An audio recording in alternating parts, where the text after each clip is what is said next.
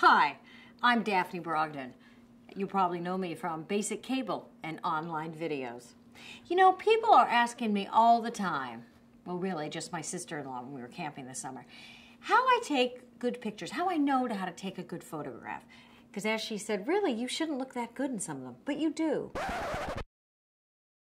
So I want to share with you my tips about how to take a good photograph with something as simple as this. First off, of course, we've all seen the red carpet. The one foot goes in front of the other. Do the shoulder back. Renee Zellweger, Cate Blanchett, they're all really good at doing that shoulder back thing. It feels weird. It feels like you're trying to shove your breasts in front of people's faces. But really, it just makes you look normal. If not, you can look like this. If you're like me and your breasts right on your hips, I'm short-waisted, then you really need to stand up straight. Because normally we're just kind of walking around like this, but you know, that's not going to take a good photograph. So kind of tighten up a little bit. The other thing is, shoulder and chin should be friends. Put that chin out, and guess what? The stuff is going to disappear. For the over 40 crowd, this is essential. The other thing is, look for your light source. Like, oh, there's some sun. Think of yourself as Barbra Streisand or Oprah. You're always trying to get light right here. If you can't, look for a surgeon.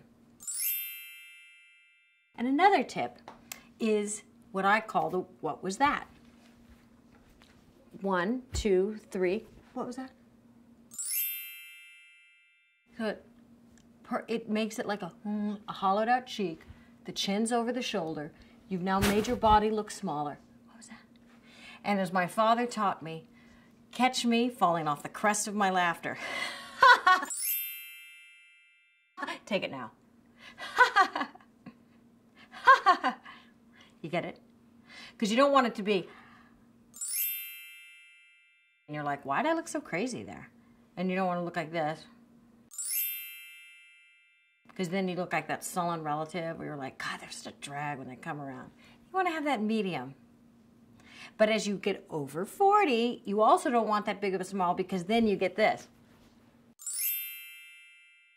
And you already have enough folds on your face. You don't need to add any more.